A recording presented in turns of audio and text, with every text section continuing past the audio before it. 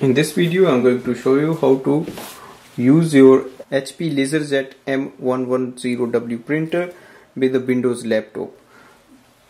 I'm going to use the wireless setup for this. Now the first thing is to enter this printer into the setup mode, and then we will add in our Windows laptop. To enter the printer into the setup mode, press and hold the wireless button. Now this is a long press. You will see the power light will start to flash after some time, and this information or warning light will start to flash. When it's flashing orange, then we have to release the button. Wait, release it. It's going to take some time. The printer will switch off and switch on itself.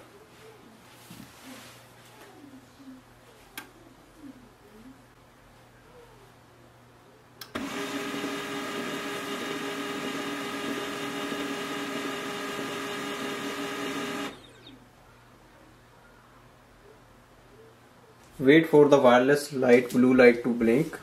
Now we are ready to set up. Go to your Windows 10 laptop. In the Windows 10, download the HP Smart app and open the HP Smart app.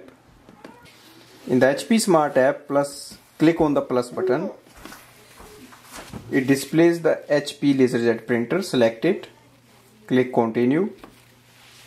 It can access the password of your Wi-Fi automatically. Continue. Now select the Wi-Fi button. Press the Wi-Fi button on the printer. Complete the setup on your laptop.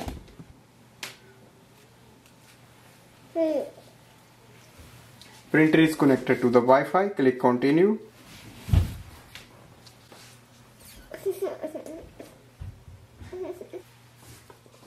Printer driver is successfully installed. Click continue.